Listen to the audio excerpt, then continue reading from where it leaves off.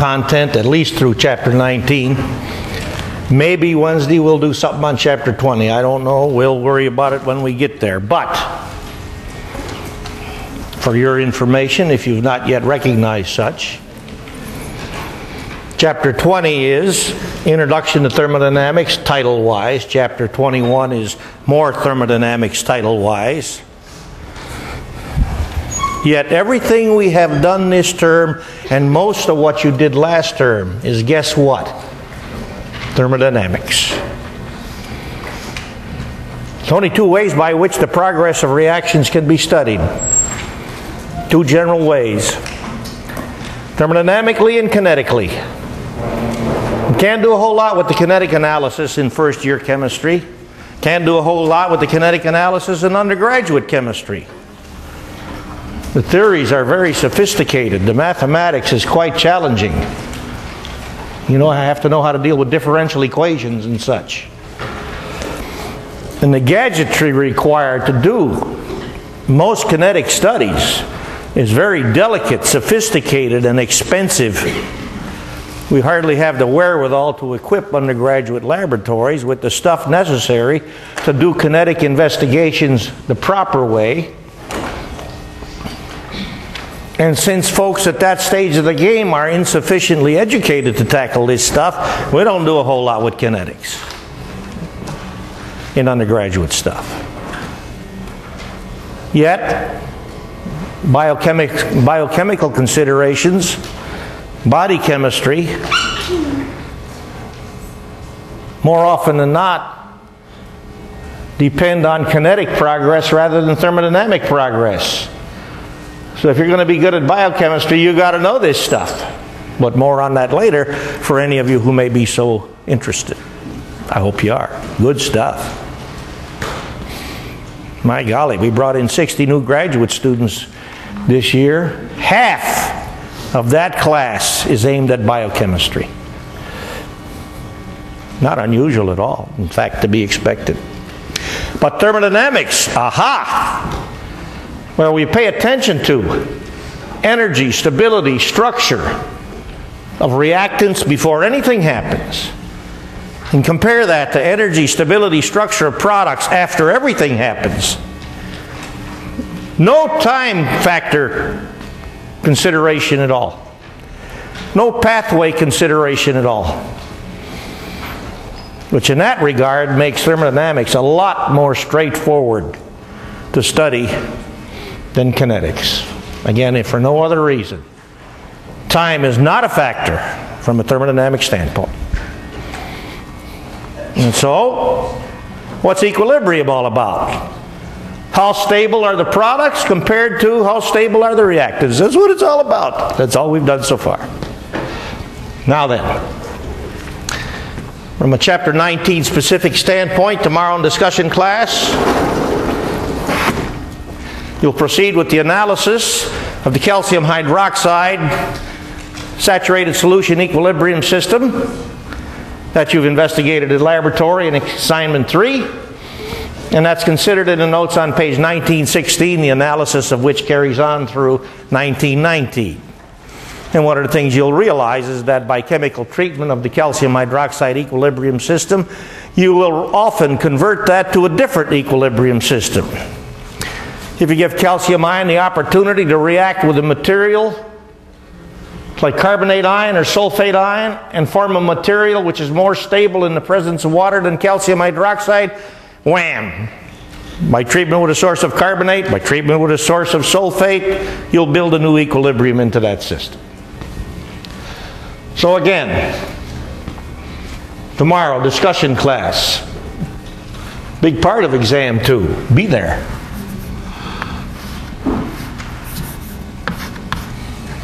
So we're going to jump to page 1920 and talk about the remaining consideration brought to you in chapter 19 about ways by which the solubility of salt of limited solubility in water can be affected. By giving the metal ion component of the salt the opportunity to react with something in the system to make a complex ion. So this will introduce to us the one remaining type of equilibrium constant, which we have yet to consider. We've been with K, W, K, A, K, B, K, S, P.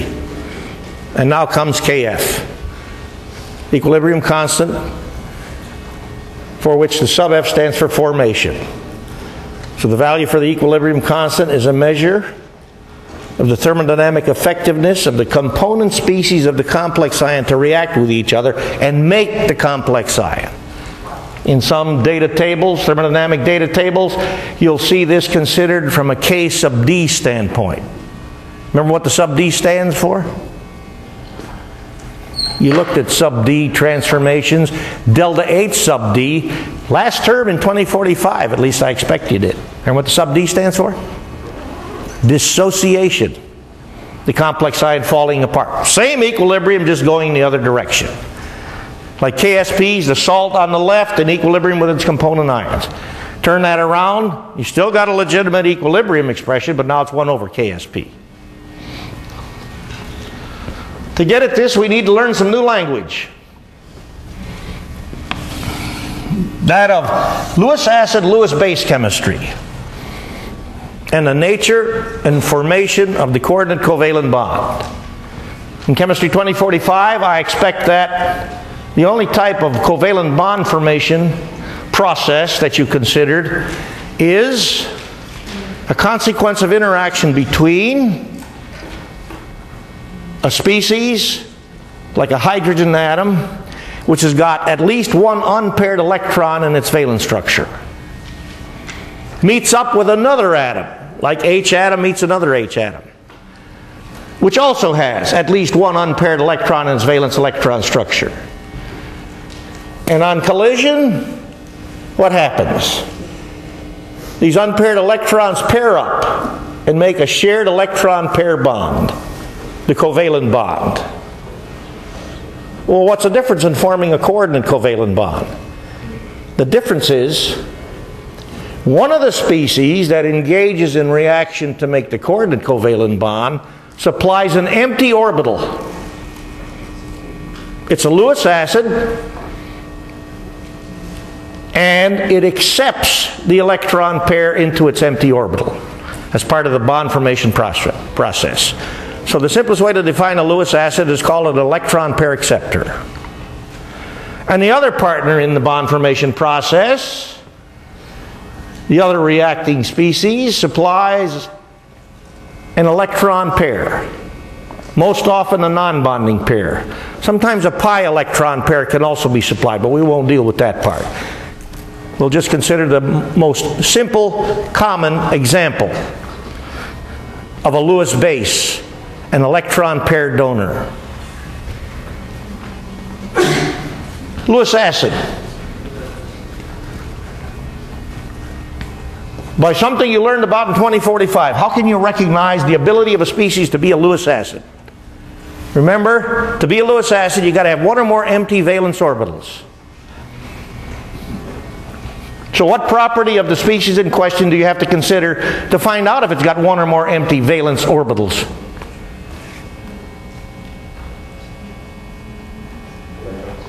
Yes! Electron configuration. You did that in 2045.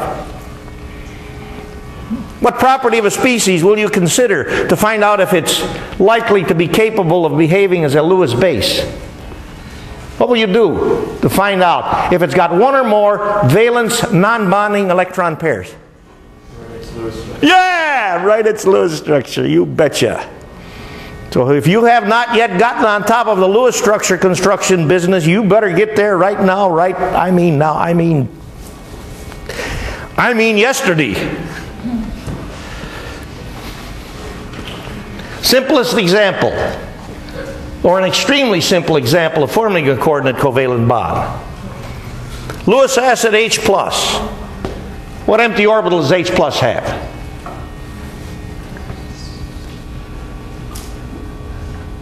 What is it? 1s. Remember hydrogen and helium, the only two atoms which are part and parcel of energy level number 1, period number 1? That's it. It's period number 1. energy level number 1, has a maximum electron capacity of 2. That's it. So hydrogen with 1 total electron, helium with 2 total electrons, those are the only 2 atoms which together comprise all the elements of period number 1. That's it. Because once you get to lithium, you've got a 3-electron species. And you've gone beyond the electron capacity for energy level number 1. So here, the picture I've shown on the board is rather an example of a mechanism. You're going to do this kind of stuff all the time in organic class. Organic chemists are often referred to as electron pair pushers. Because what we imagine, in this case, to form the hydronium ion by interaction of H plus with a water molecule is one of the non-bonding pairs from the oxygen atom of the water molecule moves toward the empty 1s valence orbital of H plus and takes occupation within. That forms the coordinate covalent bond. So we're imagining the electron pair moves. It's really the water molecule clunks H plus, and when they clunk each other, then the electron pair at the same time takes occupation in the empty 1s orbital. And thereby the coordinate covalent bond between H plus and water to make the hydronium ion has been formed. All right? Here's another illustration of a Lewis acid-Lewis base reaction. Aluminum ion gets together with 6 water molecules to make hydrated aluminum ion with 6 water molecules of hydration. We've already recognized this species because of its presence in our acid-base table and talked about its chemistry. Here's a simple ball and stick model of something like hydrated aluminum ion. What's this geometry? What is this geometry? What is this geometry? Octahedral.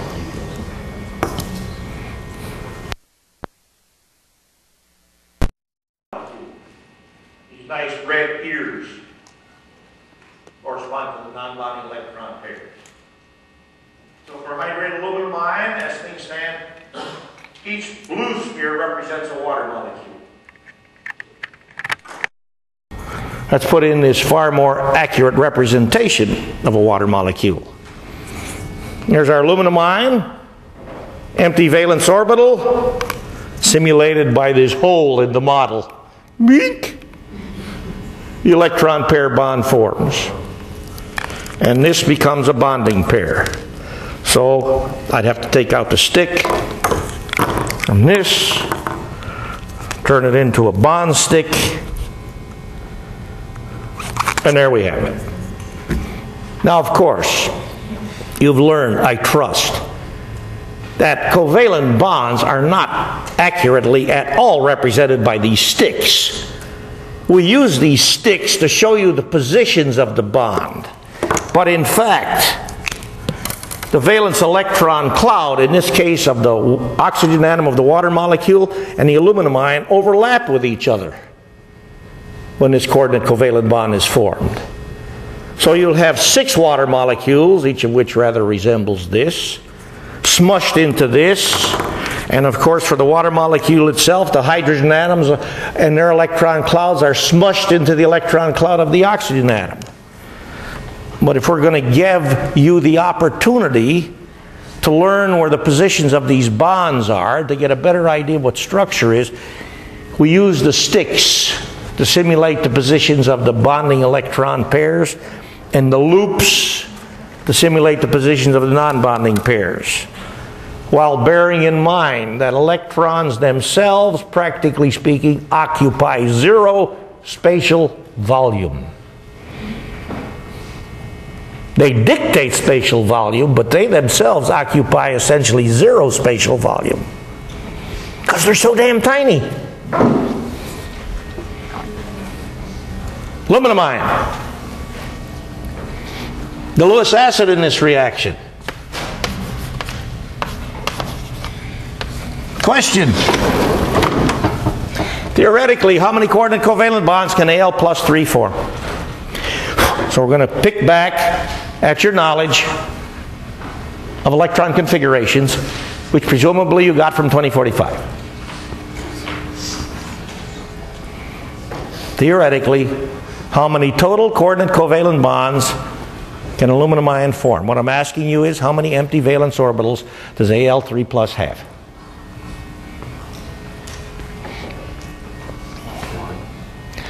All right, we'll go through a count.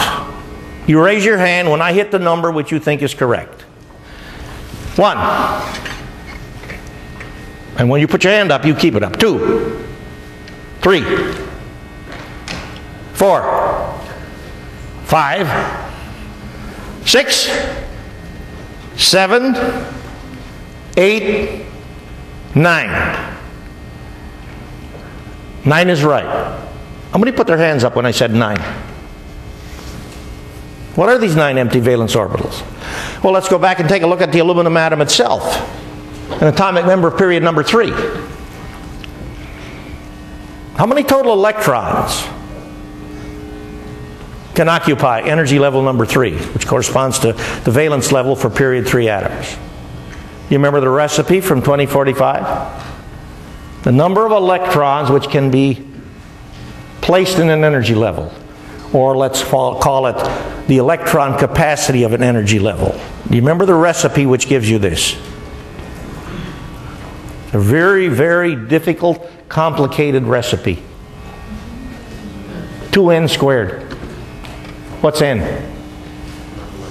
What is n? The quantum level. We're talking about energy level number 3. So get out your calculators, because 3 times 3 has to be computed. That's n squared.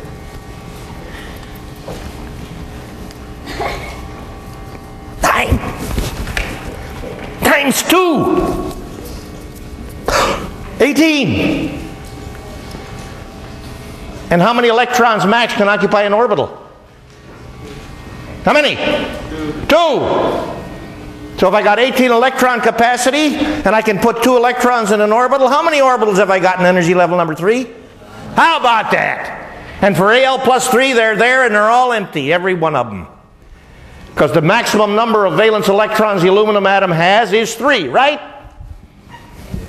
A 3s2 pair and a single 3p electron. And when I turn that into Al plus 3, I took away all those electrons. So every valence orbital for Al plus 3 is there and empty.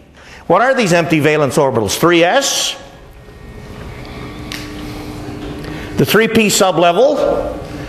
How many orbitals in a p sublevel?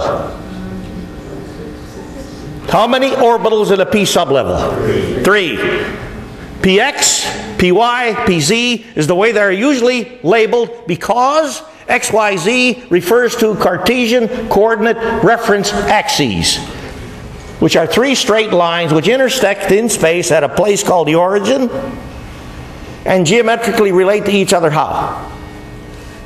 Cartesian coordinate axes. How do they relate to each other geometrically? They are mutually perpendicular. Bingo. That's why px, py, pz. Because xyz Cartesian coordinates likely you have heard before. Aha! But when we get to energy level number 3, after p orbitals, we see another kind of orbital in there. What's it called? D. How many orbitals in D sublevel? 5. Well, 1 plus 3 plus 5 gives me 9. There it is. So on occasion, students ask, and it's a good question, why does an aluminum ion react with 9 water molecules and make a hydrate which has got 9 water molecules attached to a single aluminum ion? And the answer to this question is related to things that university students often try to do, particularly at keg parties. They like to see how many university students can get in a phone booth or Volkswagen Beetle. And to my knowledge, the answer is less than hundreds. They smash them in there. Ah, we got more. Another beer. Ah, got more. I know how the game plays. Hell, I used to play it. Watch out, I still may. These things are fun, provided you follow the philosophy advocated by the Greeks. Don't overdo it. Too much of anything is usually bad. point. If I have a basketball, how many BBs can I place in contact with a single basketball? Would you accept the answer? One hell of a lot? Goody. Aha! But when we talk about this interaction, aluminum ion is a big or small ion? Small. Remember, it's got a high positive charge density. That's why it forms a defined hydrate. Water molecule is big next to aluminum ion. So let's turn the tables around. How many basketballs can you glue to a single BB? Two. Because if you go to try to go past two, now you've got what's called steric hindrance. Because of the size of the basketballs, they block each other from making contact with the BB. In this case, the aluminum ion is sufficiently large to make contact simultaneously with 6 water molecules, but not more. That's what it amounts to. One more question. Since I saw this written wrong in a textbook the other day, I'm not surprised. Guess what kind of textbook it was? General chemistry. They do a lot of things in these books, but rarely chemistry. Amazing. Lithium.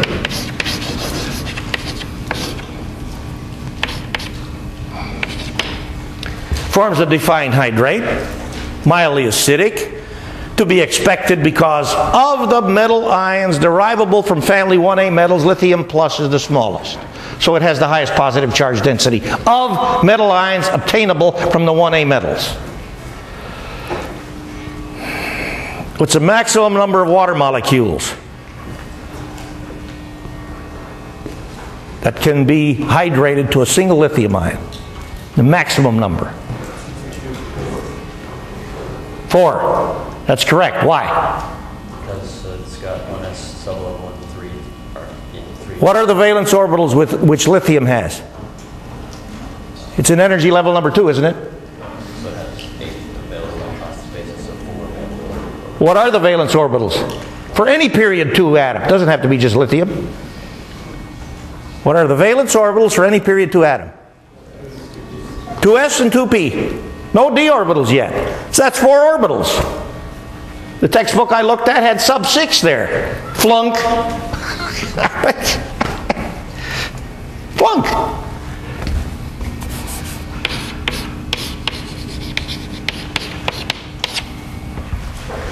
Now then, more on the nature of forming the coordinate covalent bond, or shall we say the energy associated with a Lewis acid-Lewis base reaction. H plus is our Lewis acid. 3 potential Lewis bases. Chloride ion, which has got 4 valence non-bonding pairs. The water molecule, which has got 2. And the ammonia molecule, which got how many valence non-bonding pairs? 1. With which of these Lewis bases does this Lewis acid interact most strongly? Come on, chapter 18. With which of these Lewis bases does this Lewis acid interact most strongly? Chloride ion to make HCl? Water molecule to make hydronium ion? Or ammonia to make ammonium ion? Would you like to look at the acid-base table? And again recognize that for the 3 acids which we have just considered, HCl is by far the strongest, isn't it? It's the one which most readily loses H plus, isn't it? Whereas ammonium ion of these 3 acids is by far the weakest. Because of these 3 Lewis bases, ammonia is the strongest Bronsted base. So we're reminding ourselves with this consideration that a Bronsted-Lowry acid-base reaction is also a Lewis acid-Lewis base reaction. It's just that when we talk about Bronsted-Lowry acid-base reactions, the Lewis acid is strictly and exclusively H plus. But when we open up this new bag of tricks, Lewis acid, Lewis base chemistry, to recognize the possibility of a whole bunch of Lewis acids beside H+, we can realize that although all Bronsted-Lowry acid base reactions are discussable in terms of Lewis acid, Lewis base, the converse is not true. Because once you change the Lewis acid to something other than H+, now it's no longer Bronsted-Lowry acid base. Like aluminum ion interacting with water molecules. That's strictly a Lewis acid, Lewis base reaction. All right? Now let's change the Lewis acid. Let's make it silver ion. Well, let's keep silver ion on the table for a moment and start to talk about some silver ion chemistry, which relates directly to this discussion. Here's a reaction. Silver ion in aqueous media interacts with ammonia molecules to form this, the silver ammonia complex ion, a product of a Lewis acid Lewis base reaction between this Lewis acid and these Lewis bases. K for this reaction, by definition, is the formation equilibrium constant, K sub F, for the silver ammonia complex ion, and has a value of 1.7 times 10 to the 7th. So I wrote here SO. SO means, is this thing stable? Yes. You're damn right. Look at that K value. Okay? Now then, a cylinder, never mind the A, I forgot to clean it off. 200 molar silver nitrate solution, just like you folks use it in the laboratory. Let's put a good shot of that in there. I'm going to build up the system volume just a little bit with some additional deionized water just to make visualization easier for you folks. That's good. And to the silver ion, which is now swimming around in this solution, in addition to nitrate ions and water molecules as principal species. Oh, I'm going to add this stuff. I don't know if any of you folks close enough. Can you see this? This is 1.0 molar sodium chloride solution. What's going to happen when I put this sodium chloride solution in there? What will I see? What will I see? What color? White. Will it be a real nice shiny white? Or will it be a curdy white? Because silver chloride is often described as a curdy precipitate. Curdy. Are you familiar with that word? It refers to spoiled milk. It's curded. Little clumps rather than distinct crystals. Uh-oh. Look at all those little clumps. I mean damn little.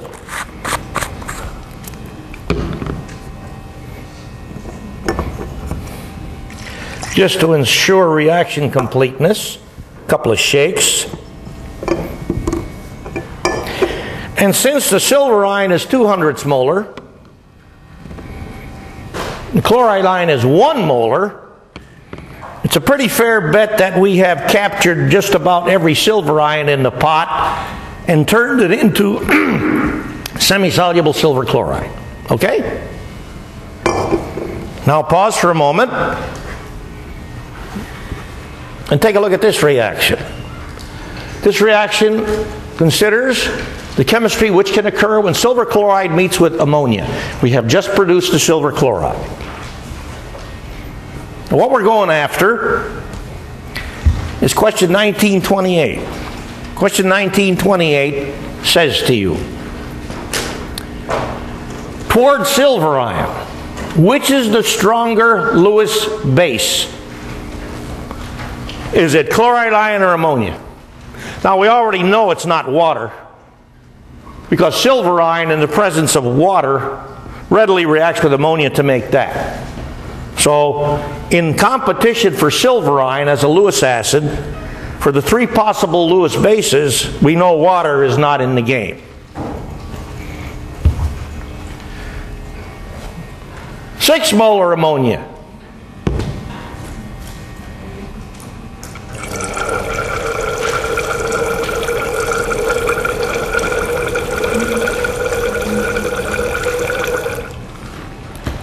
Something happening to the silver chloride?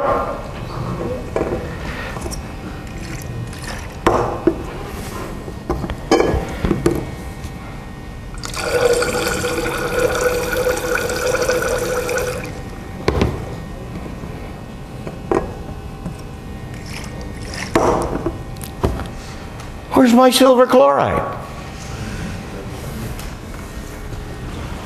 It reacted with ammonia to become this stuff, while the chloride ions were given to solution. And now we get to the $64 question. Which of these Lewis bases, chloride ion or ammonia, reacts more strongly with silver ion?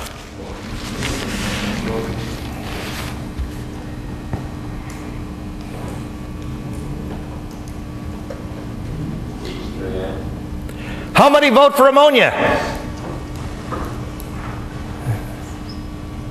Hey, now I want to count up all the wrong votes. Don't ever forget the gang up factor. Do you remember that this sodium chloride solution is 1 molar? The ammonia solution is 6 molar. So, at a glance we can see I've certainly put enough ammonia in the pot to dissolve all the silver chloride and turn it into the silver ammonia complex ion. All right? Now let's go back to what we have on the board, where we're going to look at K for this equilibrium. We're going to put in numbers.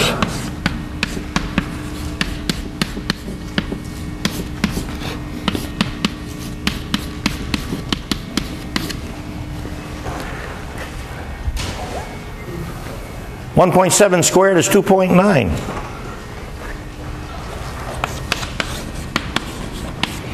What's 10 to the 7th times 10 to the minus 10?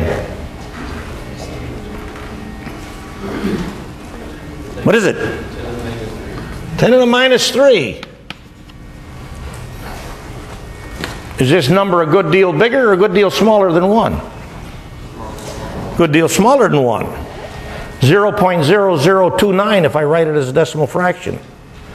Would you like to reconsider your vote for who makes the stronger bonds with silver chloride? I mean with silver ion, chloride ion, or ammonia? Because the value of this equilibrium constant tells you, does this equilibrium lie to the right or lie to the left? To the left. Now then, let's do a problem. Specifically,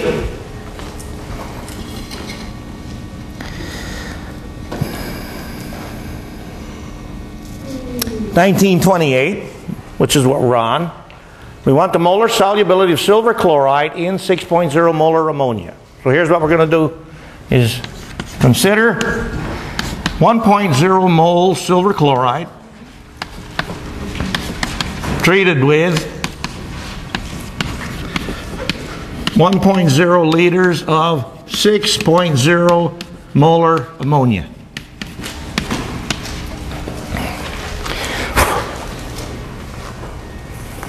And see how the system inventories after the chemistry takes place for the mix we're considering. This is the reaction which is going to occur. Okay? For this calculation,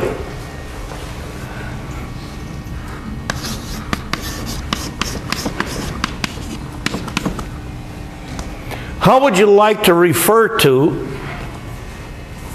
the concentration of the silver ammonia complex ion at equilibrium?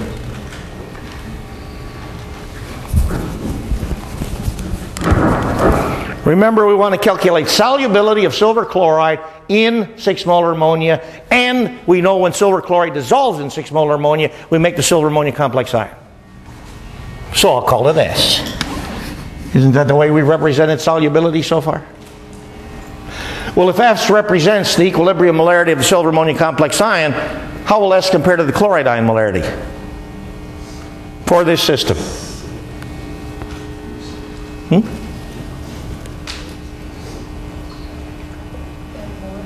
How will chloride ion compare to S for this system if the silver ammonia complex ion molarity is S? Yes. S! Does the stoichiometry of this thing tell you? For every mole of this you make a mole of this, and there's no extra source here of chloride ion or the silver ammonia complex ion. So these molarities established by this mix, these molarities will be the same.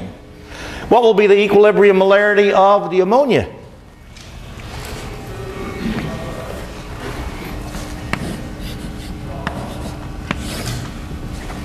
What will be the equilibrium molarity of ammonia? I'm listening. What was the original molarity of the ammonia? 6.0.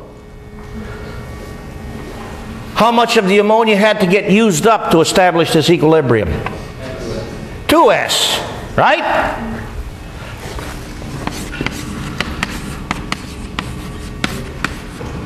Don't forget the stoichiometry. This started out as 6.0. The coefficient tells us that to make S moles per liter of silver ammonia complex ion or S moles per liter of chloride ion, you got to use up 2 S moles per liter of ammonia. So there it is. Tough problem, huh? We'll take the square root. Since each side's a perfect square, and we'll get S equals 0.29 molar. That means the equilibrium molarity of chloride ion and the silver ammonia complex ion will each be 0.29 molar in this system.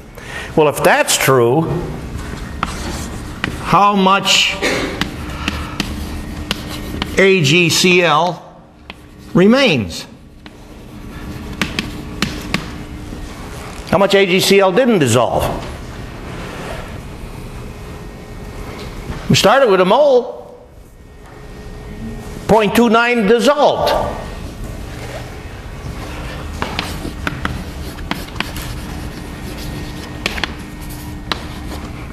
So 0.71 moles remains. So look at the system we made. Moles of ammonia in this system outnumbers moles of chloride ion by what ratio? 6-to-1. Now I understand that to make the silver ammonia complex ion, per mole of silver ion complex, I need 2 moles of ammonia. Whereas per mole of silver ion precipitated, I only need a mole of chloride ion. But I got a system where the mole ratio of ammonia to chloride ion is 6-to-1. Heavily in favor of ammonia. And after I did this experiment, a lot of you were saying, oh, ammonia makes the stronger bonds, like hell it does. Watch out. Be careful when you jump to these conclusions. You have to do the analysis to find out.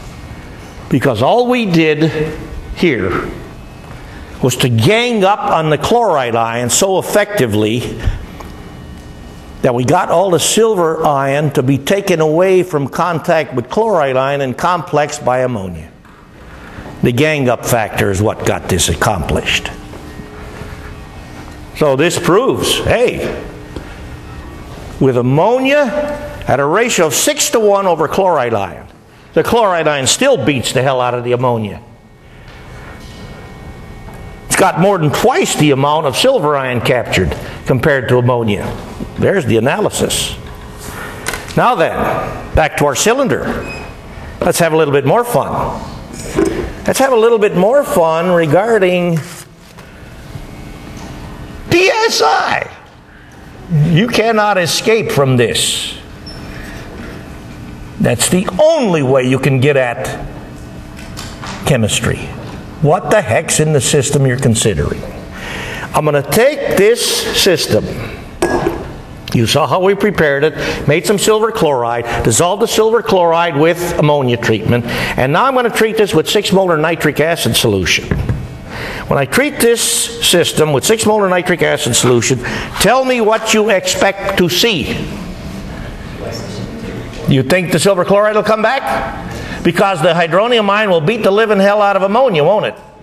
And I'll make the silver chloride come back, okay? So, we made a successful prediction.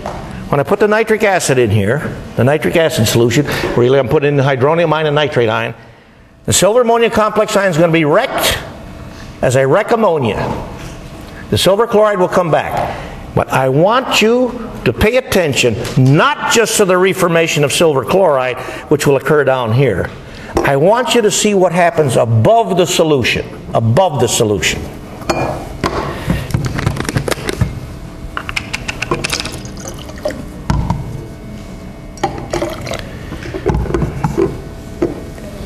You see there's distinct smoke? We know what the white stuff is in the system, down here, the solid. That's silver chloride. What's the smoke? What is the smoke?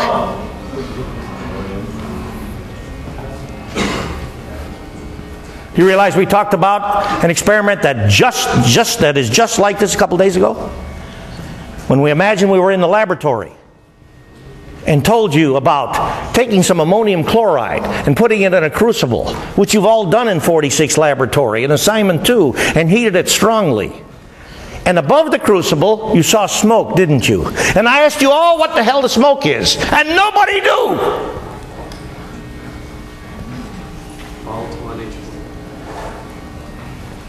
Some said ammonia. Some said HCl. Some even said water vapor. But I don't recall anybody saying that it was ammonium chloride, because a smoke in the main is a finely divided particulate suspension of solids in vapor. It's not transparent to light, smoke. So in that smoke, there's a solid. What is this solid? Because what you did in lab was to cause transfer of H plus from ammonium ion to chloride ion. So HCl and ammonia left the system. They're each gases. But when they got above the system and started to cool off and recontact with each other, they reacted and reformed ammonium chloride. That was the smoke. What is this smoke? I'm listening. I want to hear the name. Contain ammonium chloride. But I'll give you this clue. Ammonium ion is the cation in this smoke. Ammonium? Ammonium nitrate! You're damn right. Didn't we pass through a system which we treated with ammonia, so it's going to have ammonia vapors in there, 6 molar ammonia? Would you like to take this 6 molar ammonia, take the cap off and take a deep breath? No, you don't want to do that. So when the hydronium ion and nitrate ion pass through this ammonia vapor, reaction with hydronium ion and ammonia occurred, and that made ammonium ion, didn't they? And as soon as the ammonium ion looked at these nitrate ions in the vapor, it said, "Ah, I gotcha!" and made the smoke. Pick it up from this point next time.